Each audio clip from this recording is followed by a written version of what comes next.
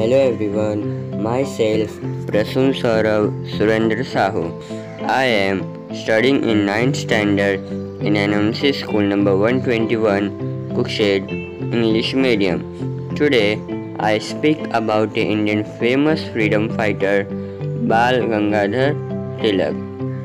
Bal Gangadhar Tilak real name was Keshav Bal Gangadhar.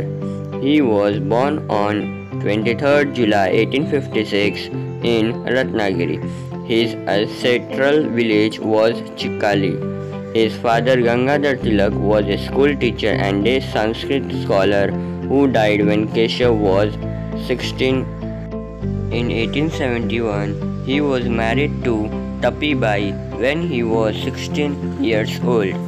He earned a bachelor degree from Deccan College in Pune in mathematics and Sanskrit. He was a social reformer, Indian nationalist and freedom fighter.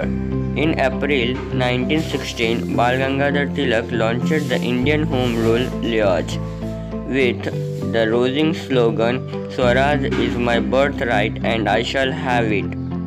He said, "I regarded India as my motherland and my goddess. The people in India are my kith and kin." He inspired a national spirit among the people. For that purpose, he organized a public celebration of Ganesh Utsav and Shivaji Jayanti. In his papers, Kesari and Mahatma, he boldly criticized the government. The British government arrested the Tilak and put him in prison. But Lokmanya Tilak continued his struggle for Swaraj even after he was released from prison. He spent all his life in the service of nation. Thanks for watching.